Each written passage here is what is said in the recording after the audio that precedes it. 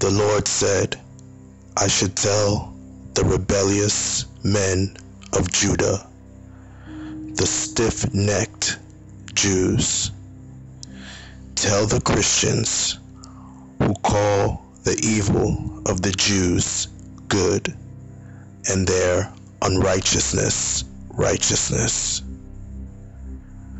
The Lord said to tell the house of Jacob, who arrogantly say, Abraham is their father, yet they do not do the works of Abraham, who say they will not serve Yeshua HaMashiach, their anointed king.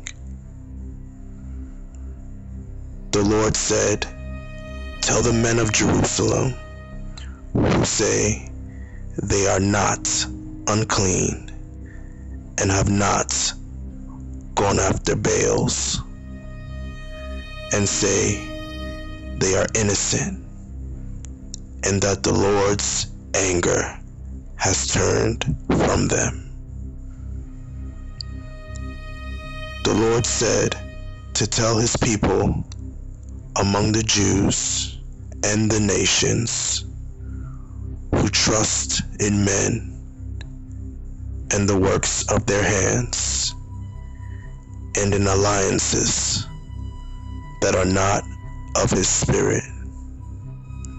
He said, tell them what I told my prophet Jeremiah to tell their forefathers, for they have done evil in my sight and have been provoking me to anger since the day their fathers came from Egypt, even to this day.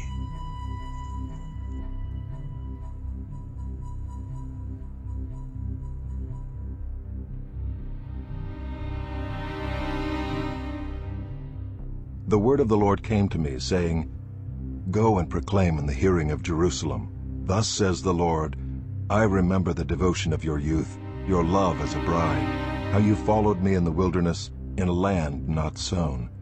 Israel was holy to the Lord, the firstfruits of his harvest. All who ate of it incurred guilt. Disaster came upon them, declares the Lord. Hear the word of the Lord, O house of Jacob, and all the clans of the house of Israel.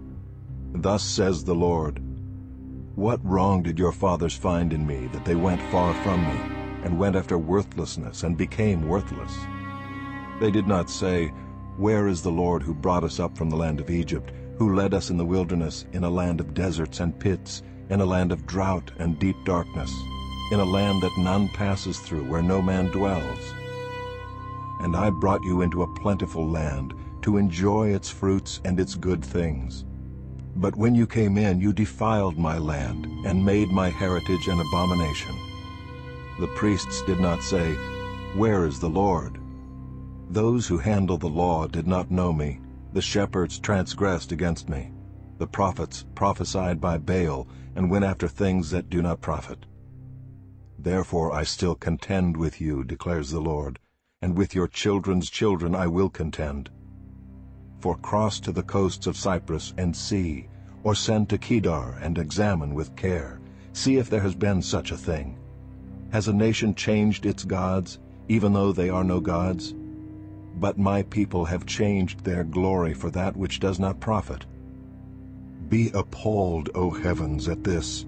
Be shocked, be utterly desolate, declares the Lord. For my people have committed two evils. They have forsaken me, the fountain of living waters, and hewed out cisterns for themselves, broken cisterns that can hold no water. Is Israel a slave? Is he a home-born servant? Why then has he become a prey? The lions have roared against him, they have roared loudly. They have made his land a waste. His cities are in ruins, without inhabitant. Moreover, the men of Memphis and Tahpanhes have shaved the crown of your head. Have you not brought this upon yourself by forsaking the Lord your God when he led you in the way? And now what do you gain by going to Egypt to drink the waters of the Nile? Or what do you gain by going to Assyria to drink the waters of the Euphrates?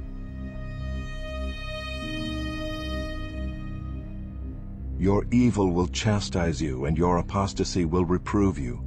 Know and see that it is evil and bitter for you to forsake the Lord your God. The fear of me is not in you, declares the Lord God of hosts. For long ago I broke your yoke and burst your bonds, but you said, I will not serve. Yes, on every high hill and under every green tree you bowed down like a whore. Yet I planted you a choice vine, wholly of pure seed. How then have you turned degenerate and become a wild vine? Though you wash yourself with lye and use much soap, the stain of your guilt is still before me, declares the Lord God. How can you say, I am not unclean, I have not gone after the Baals? Look at your way in the valley, know what you have done, a restless young camel running here and there, a wild donkey used to the wilderness, in her heat sniffing the wind. Who can restrain her lust? None who seek her need weary themselves. In her month they will find her. Keep your feet from going unshod, and your throat from thirst. But you said, It is hopeless, for I have loved foreigners, and after them I will go. As a thief is shamed when caught, so the house of Israel shall be shamed, they, their kings, their officials, their priests, and their prophets, who say to a tree, You are my father, and to a stone, You gave me birth. For they have turned their back to me and not their face. But in the time of their trouble they say, Arise and save us. But where are your gods that you made for yourself? Let them arise if they can save you in your time of trouble. For as many as your cities are your gods, O Judah. Why do you contend with me? You have all transgressed against me, declares the Lord. In vain have I struck your children, they took no correction. Your own sword devoured your prophets like a ravening lion. And you, O generation, behold the word of the Lord. Have I been a wilderness to Israel, or a land of thick darkness? Why then do my people say, We are free, we will come no more to you? Can a virgin forget her ornaments, or a bride her attire? Yet my people have forgotten me, days without number. How well you direct your course to seek love, so that even to wicked women you have taught your ways. Also on your skirts is found the lifeblood of the guiltless poor. You did not find them breaking in. Yet in spite of all these things you say, I am innocent, surely his anger has turned from me. Behold, I will bring you to judgment for saying, I have not sinned. How much you go about changing your way! You shall be put to shame by Egypt, as you were put to shame by Assyria. From it too you will come away with your hands on your head, for the Lord has rejected those in whom you trust, and you will not prosper by them.